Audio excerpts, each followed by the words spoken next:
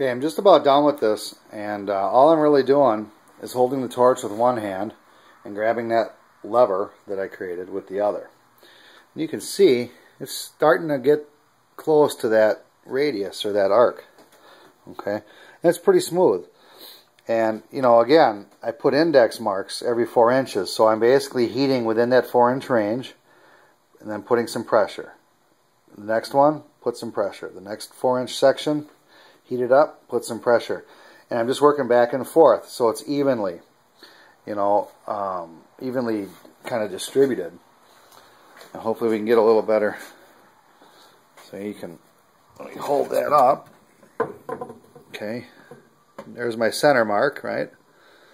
You can see it's getting close, but it's starting to shape up pretty good. And the bend looks pretty smooth. It's not really kinked at all. It's pretty smooth.